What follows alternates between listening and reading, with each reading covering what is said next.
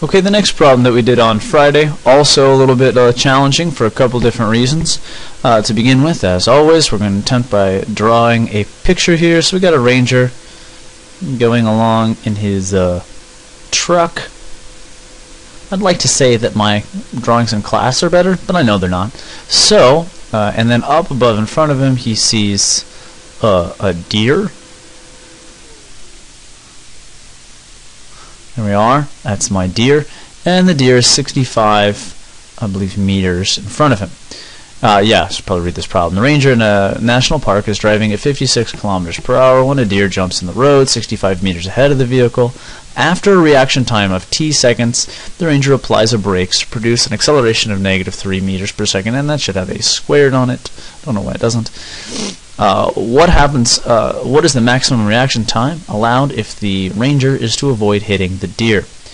A couple of things to understand about this. When you read these problems, you have to be very careful. Okay. First of all, it says after t seconds of reaction time, then he applies the brakes. So a lot of people want to put this -3 and the 65 meters for the whole time, assuming that he is braking the entire time. But it very explicitly says right here that he is not accelerating the whole time. There's a certain time segment here where he is not accelerating. Or in other words, he's traveling at a constant v. Over here is when he's braking. Alright, so let's write down the variables for each section of this, because 65 does not apply over here and it does not apply over here. It's the total. Okay, so that's what you could see right here. So you got to be careful when you read these. With a constant velocity, I only have, as I showed in the last video, 3 variables to write down: v, delta x, delta t. Now you can get away with writing all 5 that we have been, but 3 of them, vi, vf, and a, are all just going to say what this will tell you in one line. Plus the fact it's kind of confusing because most of the time you need to find 3 of those 5 in order to solve this problem, where in this case you need to have 2 of 3. And over here, when I'm braking, I'll of course go back to my 5 kinematic variables because we are in fact accelerating. Now I'm going to fill in whatever I have available to us. I have 56 kilometers per hour, and as many of you noted, because of the kilometers per hour, I am going to have to convert that. So I'm going to let you do that on your own. I'm not going to show a video for that. There's videos for that in Chapter 1. The answer is 15.56 meters per second when he's traveling at a constant velocity for this displacement right here.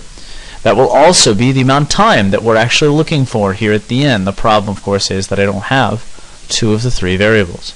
So whenever I'm stuck like this, it's usually very difficult to see what the answer is when you're first starting off.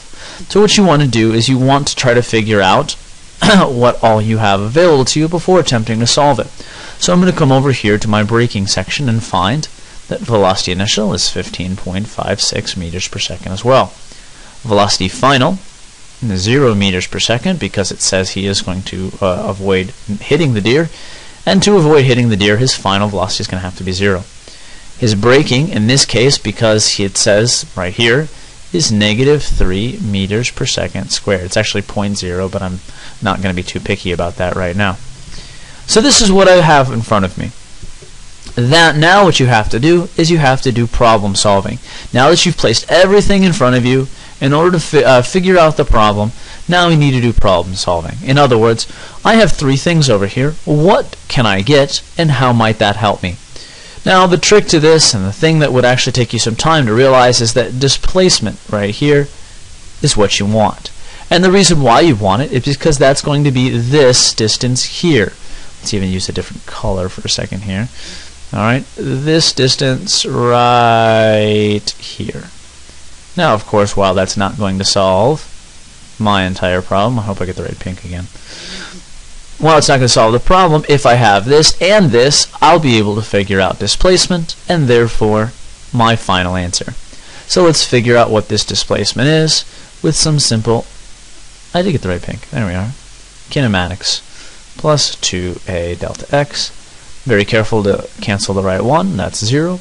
Subtract this over, vi squared divided by 2a Alright, I've done this a fair amount of times, so I'm just going to assume you know how to plug in here, and I'm going to give you the answer. The answer is 3.33 meters. So now I'll take the full 65, subtract meters, subtract 40.33 meters, and I'll get that the displacement here is 24.67 meters.